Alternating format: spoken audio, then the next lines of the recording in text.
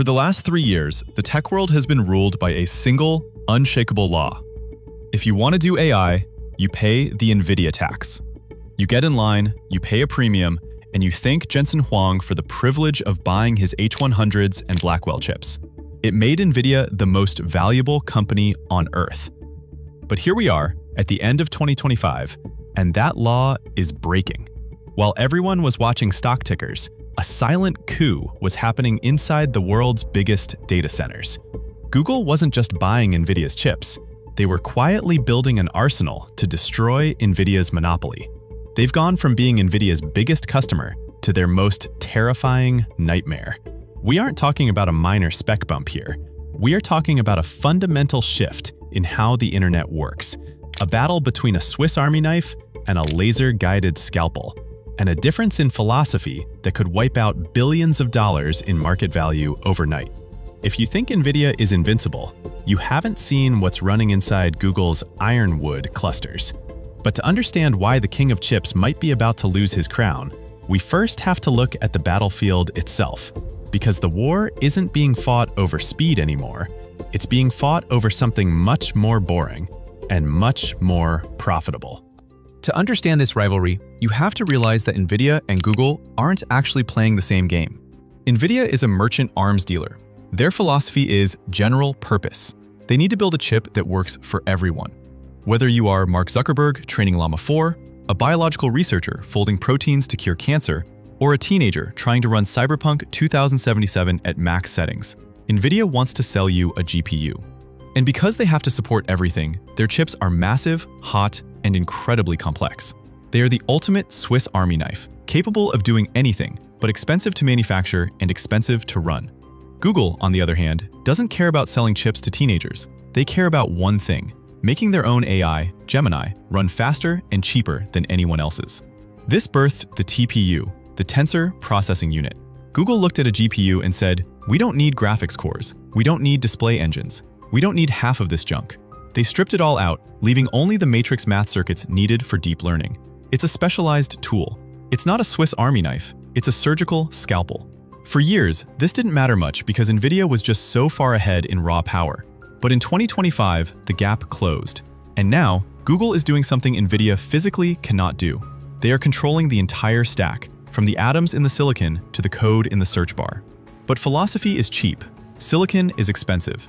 And when we look at the raw specs of the new hardware dropped this year, things start to get really uncomfortable for the Nvidia bulls. Let's look under the hood. In the red corner, we have Nvidia's Blackwell B200. This thing is a monster. It's actually 2 silicon dies mashed together acting as one chip, boasting 20 petaflops of compute power. If you want to train the smartest, biggest brain in history, this is still the chip you buy. It is raw, unadulterated horsepower. In the blue corner, we have Google's Trillium, the 6th generation TPU. On paper, if you just look at a single chip, the Nvidia B200 looks like it crushes the TPU. It has more memory, more bandwidth, and higher peak performance. But this is where the amateur investors get it wrong. They compare one chip to one chip. But nobody buys just one AI chip. You buy 10,000 of them. Google designed the Trillium TPU to work in a pod. A TPU pod is a cluster of chips that behave like a single, massive supercomputer. Because Google stripped out all the graphics junk, their chips are smaller, use less power, and run cooler. They can pack them tighter. So while one Nvidia chip might beat one Google chip, a warehouse full of Google chips is starting to beat a warehouse full of Nvidia chips, especially when you look at the electricity bill. In 2025, power availability is the biggest bottleneck in AI. If Google can get the same work done for 40% less electricity, they win. Period. But raw specs are only half the story. The real reason Google is terrifying Nvidia right now has nothing to do with how fast the chips are, and everything to do with how the market is changing from learning to doing. Imagine AI is like a human. First, you have to send it to school. It reads millions of books, learns calculus, and memorizes history. This is called training. Training is incredibly hard. It requires massive brute force power. This is where Nvidia has dominated for a decade.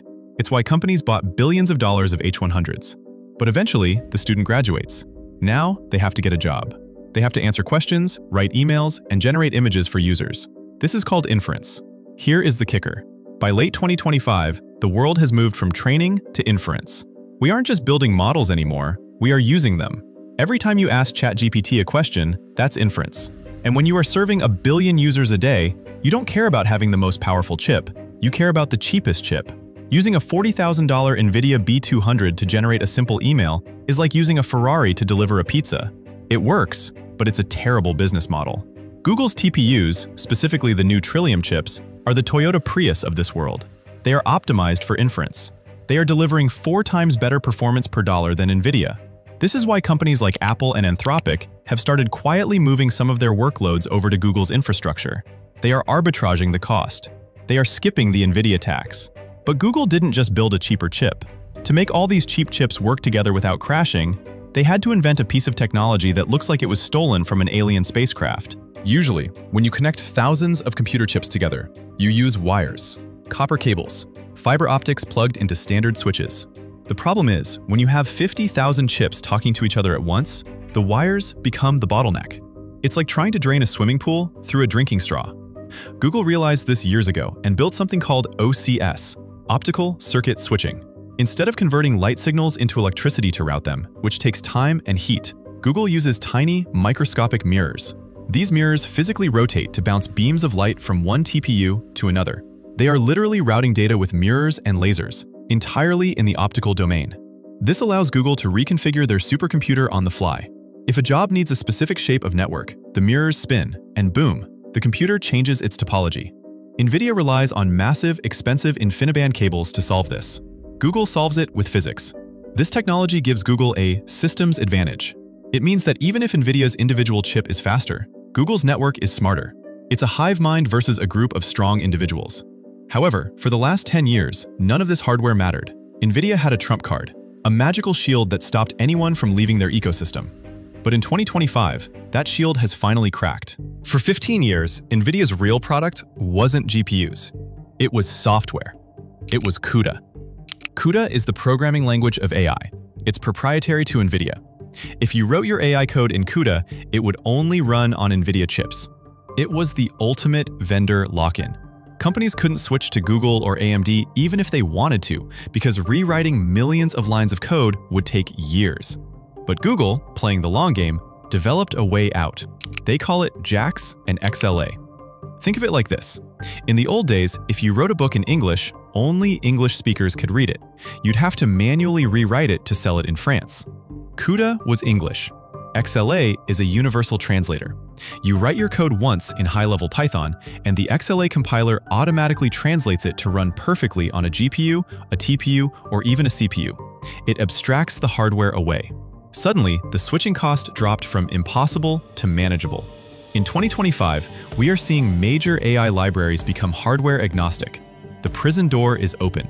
Developers can now look at the price tag of Nvidia versus Google and actually make a choice based on money, not code. And this leads us to the trillion-dollar question. If the tech is shifting, where does the smart money go?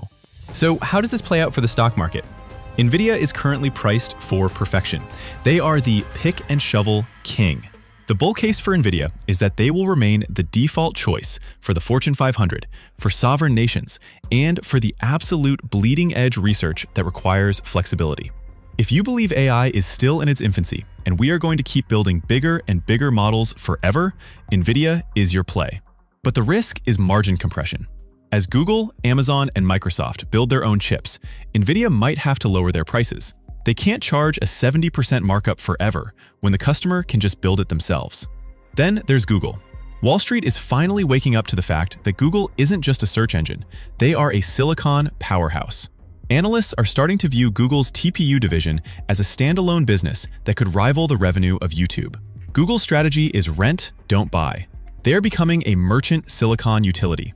They are betting that in the long run, efficiency wins.